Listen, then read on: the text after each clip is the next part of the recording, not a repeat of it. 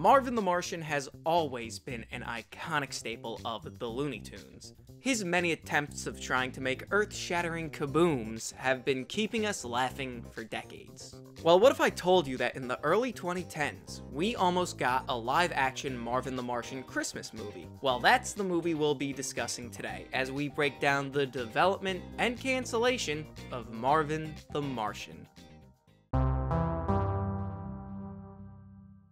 The year was 2008 when news broke that Warner Brothers was entering early development on a movie based on Marvin the Martian at Alcon Entertainment. The movie, much like Space Jam and Looney Tunes Back in Action before it, would be a hybrid of live-action footage and animation. Though, unlike those movies, Marvin the Martian would be rendered in 3D CGI as opposed to 2D animation. The film was set to follow Marvin trying to destroy Christmas, but his plans get cut short when Santa wraps him in a gift box. The team behind the film intended for the movie's tone to fall in line with other Alcon family films like Racing Stripes and My Dog Skip. A year later, it was reported that the movie had landed its director by way of Zamm, and that the producers had been talking to Meyers to voice Marvin, and sometime later, Christopher Lee was tapped to play Santa Claus. The film's release date was set at October 7th, 2011, but obviously, that never came to pass. Though in 2012, test footage for the movie would leak, giving us a better idea of the movie's tone. And here's the kicker, it was leaked by Zamm, and it shows a lighthearted and fun Christmas romp. While I definitely don't think that the movie would have been anything mind-blowing, going off of this footage, it seems to faithfully capture the spirit of Marvin's character. But with development underway, an interesting concept, test footage being made, and two incredible leads anchoring the movie, that raises the question, why did it get canned? In 2010, Warner Brothers unceremoniously pulled Marvin the Martian from its release calendar without giving it a new date. As time ticked on, Warner would never give the movie another date, leaving the film to die, presumably, in development hell.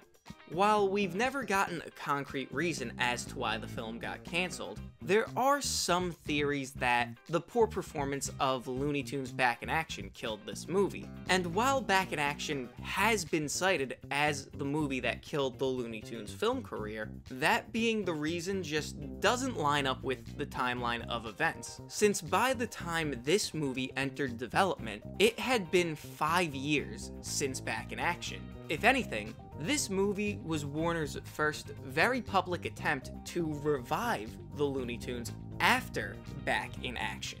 If I had to make an educated guess as to what happened to this movie, I think that it just wasn't working behind the scenes and it was deemed unsalvageable. Because it's important to note that when the test footage leaked for this movie, test footage also leaked for another movie, a film revival of Hong Kong Phooey, which was also a movie that Zamm was going to direct for Alcon and Warner Brothers. And since Zamm was the one who posted the test footage online, we could assume that by the time he did that in 2012, both of those projects were already long dead, and that Zamm had moved on from working with Alcon altogether. Because if there was even a chance of either of those movies coming out, it wouldn't make sense for Zamm to leak that footage and damage his relationship with Warner Brothers and Alcon. Since Marvin the Martian had its release date pulled in 2010, I don't think that it would be crazy to assume that the project died then and there, and that by 2012 it was so dead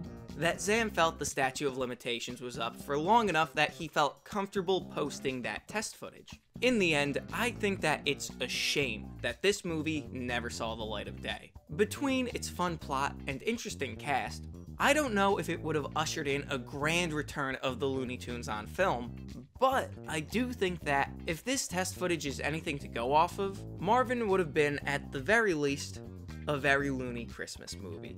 But that's the story of Marvin the Martian, and the end of yet another episode of Canned Goods. So until next time, thank you so much for watching, be good to each other, and stay Hemmas.